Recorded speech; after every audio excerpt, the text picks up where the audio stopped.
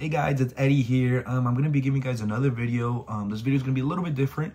I'm going to be explaining how much I bought my Mustang for and why I decided to buy it. As some of you may know, I had a Challenger. Absolutely loved my 392. Nothing Mopar guy.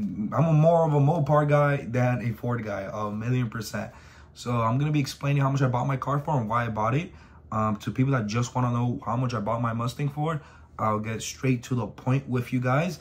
The MSRP of my Mustang, it is a special order. I did not order this vehicle. Something I should let out is that I used to work for Ford. I worked at a dealership called Midway Ford. I worked there for about 1.5 years. I was a salesman there, and one of my co-workers ordered this Mustang that I currently own. He ordered it, but he ended up getting an F-150. So when the Mustang arrived, it was free for the picking. That's why you're gonna see when I share the window sticker with you guys, you're gonna see special order. I did not order the car. It was just one. It was actually the first Mustang we received. It was the first ever 2024.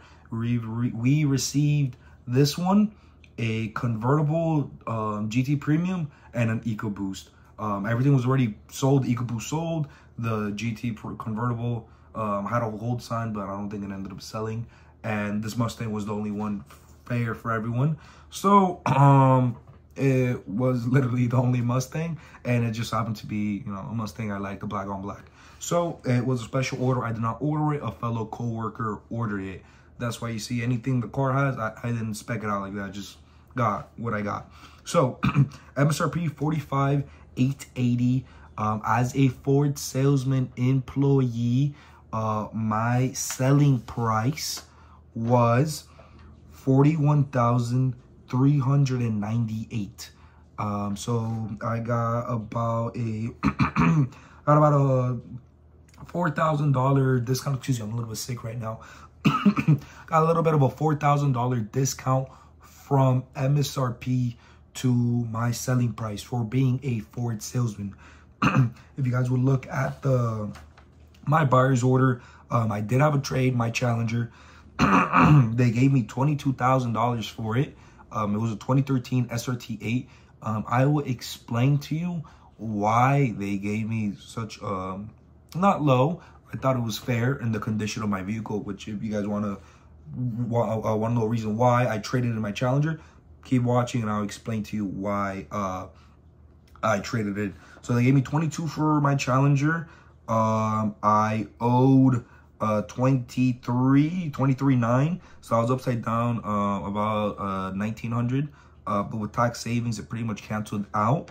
Scrolling down there, you're gonna see they didn't charge me the dealer fees, so you'll still see the dealer fees there, but they canceled out from the price.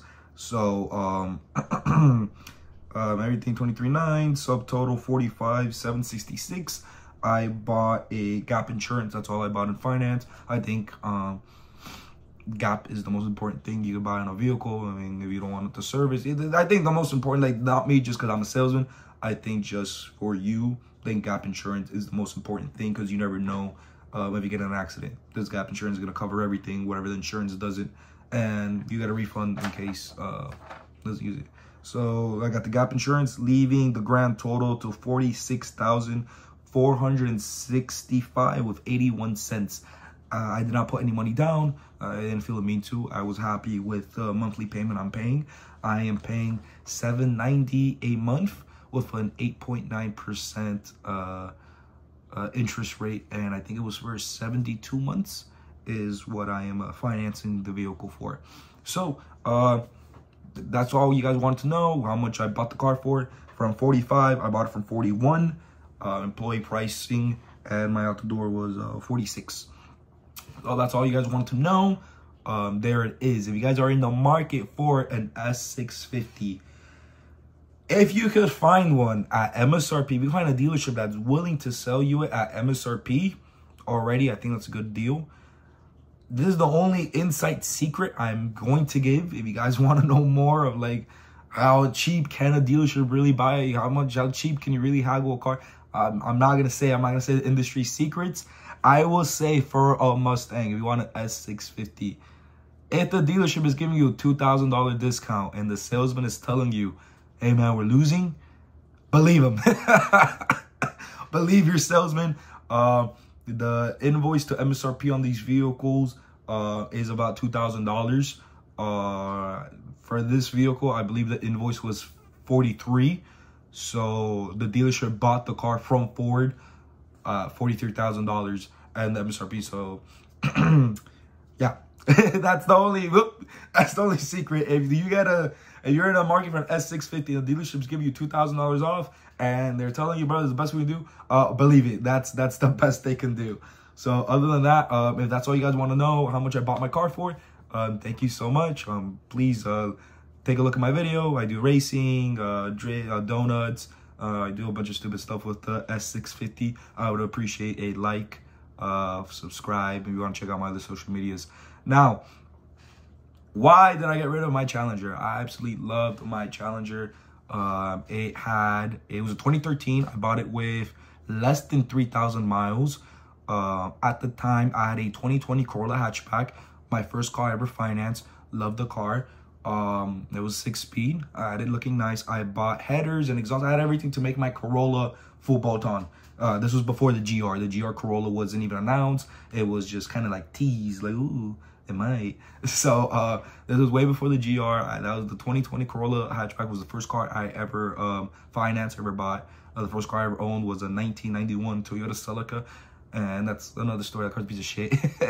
So I had the Celica, piece of shit. I told myself I want a brand new car. I want to be the first owner vehicle. So I bought myself the Corolla. I had the Corolla for about a year and some change. And then I worked at a dealership. I worked at Bomden Chevrolet. I worked as a BDC agent. This Challenger came rolling in. I bought it in 2021, I believe in August of 2021. It had less than 3,000 miles, a 2013 SRT8. For my research, it was pretty much fully loaded, like every option you can have on a Challenger, that vehicle had. I bought that car for, I believe it was 30,000 around. I think that was like my out the door on the Challenger, 30,000 something. And my logic was, listen, I'm getting the exact same performance because here in the Miami area, if you want a scat, 10K over minimum. You go to any dealership, you ask the MSRP on a scat, forget it, you're not getting that. So to my understanding, during the time I bought it 2021, so everything was super marked up. MSRP, forget about it. So my logic is I'm getting a 392 for half the price, and it's basically brand new. So to me, it was a no-brainer. I love Challengers. I'm a massive Mopar guy. I love Hellcats. I love Scats. That's about it. I don't like RTs. If you have an RT, if you have a... let's not even get there. But I'm a massive Mopar guy. I love wide bodies. And this Challenger, I did it all. I had a wide body kit on. It had a Cook's long tube headers. It had Borla Attack exhaust. It had a Comp Cam Stage 2. K&N cold air intake. That car was pushing 480 horsepower and 500 pound-feet of torque. The first ever, pretty much V8, my first ever sports car V8, my true, real sports car. I absolutely love that vehicle. I put 25,000 miles on it. When I traded in the car, I had 25,000 miles. And, you know, I love that car. Super, super reliable. And trust me, I dogged that car. I did donuts. I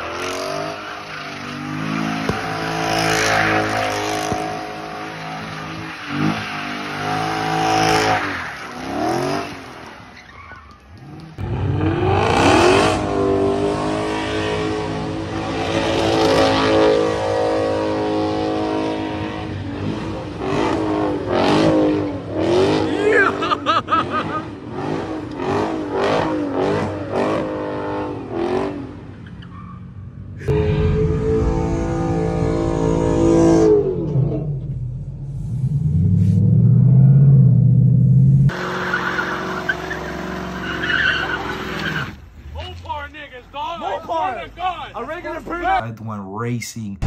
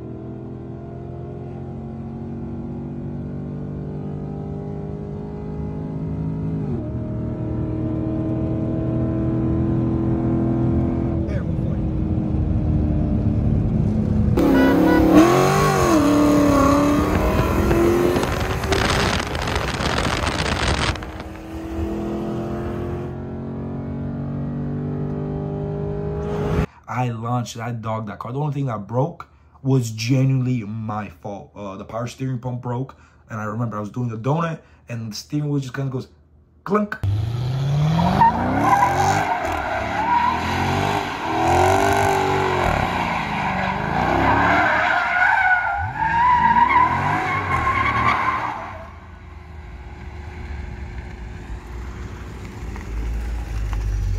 And I'm like, oh, that's a little bit weird.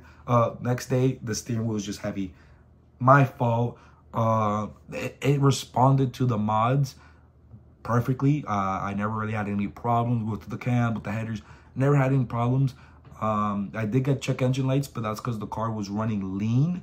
And to my understanding, it was just something with the tune. I always took the car to Hayes Motorsports over in Port St. Lucie. I would make the drive over there because I didn't think they were the best of the best, and they would just check out, make sure it was good. But the Challenger was a very good vehicle, amazing car. I love the car. I had no plans on ever trading it in. So why did I do it? So one day at work, again, I'm a salesman there at Ford. I asked the car wash guys, hey, can you wash my car? Hey, you know, my car's a little dirty. It's a slow day. Can you wash my car? It was at night. It was like at 6. We closed at 8. So, you know, just no, we had no customers, no nothing. Hey, just wash my car. So the guy's like, yeah, perfect. Yeah, leave me the car. So he washed my car. He did one of the worst car washes in the history of car washes, which right now, whenever I wash my car, I'm going to be the only person to wash my car, because at least I know if I'm going to pay someone money to wash my car, at least it has this expectation to behold. He washed my car. The shit was still filthy. It was absolutely filthy. It still had mosquitoes everywhere. You know, it had bird. I barely call it a wash. All he really did was vacuum it. And there, I'll say, thank you, you vacuumed it. But now, so many, the only person washing my car is me. I'm the only one that's going to be washing my car, because if I become disappointed, I can blame myself. You know, I have no one to blame. I'm not going to pay someone. I paid the guy $30 to wash my car, and he ended up fucking crashing the car. So, long story short, he crashed the car. Not crashed, but this is just going to get me so upset. When he finished washing my car, he parked it, and then he had an empty parking spot. Like the whole, again, it was closing time. Like there was no one there. There was no cars. He could have parked it so many places, but he decided to park it head in a curb, you know, that parking curb. He went too forward. When he reversed, my whole front bumper stayed there. So my whole front bumper completely got disconnected. I'm gonna be showing clips of everything, just to show you how fucking bad the damage is. Like, it's wow, just wow. My whole front bumper got disconnected. My bumper was held on by hopes and dreams. So I didn't notice. It was nighttime, so I didn't notice. The next following day, I noticed. So he was off, and then on Monday, I told him, hey bro, you owe me a new bumper. We owe me a new bumper. I received a quote. It was about $600 to repair it, but I'm like, no, this guy's gonna, you know, pay for me. I was gonna upgrade to the SRT front bumper, like from a modern Hellcat. I was gonna upgrade to that. I was gonna upgrade to the new modern headlights, because the 2015 facelift, I was gonna upgrade that. I'm like, you know, this guy, you know, I work very hard for my car. And, you know, it's gonna cost $2,000 to fix my car. You're gonna pay me the $2,000? When are you gonna pay me the $2,000? Mind you, I paid him $30. This motherfucker gives me $10 back. I paid him $30. I'm very upset, because I'm still very bothered by this. I'm very bothered that my trust and confidence was broken like that. That was my car. I took very good care of my car. I only let, you know, good people to do it. So I was very upset. Pretty much, the guy, like, was about to vomit. All the color, became pale. All the color in his skin became pale. Like, dude, he didn't have money. He's like, oh, dude, I'll give you $100 a week. And I'm like, all right, so it cost $600 just to fix it. But what I want to do, I want to completely re-renovate it. So to about 2,000 for the front SRT front bumper, headlights, whatever. So even if this guy, even if I, you know, didn't say 2,000, even if I said $600, it would take 6 months to fix my car, for him to even receive the money for to receive the money for it. And I was like, no, I don't think I should be paying out of pocket and then having this guy pay me back. I don't think I'm gonna be paying out of pocket to fix my car. I didn't do this. Like, I'm gonna be showing clips, but you guys are gonna see, like, the whole front bumper was disconnected, the fog lights were disconnected, like,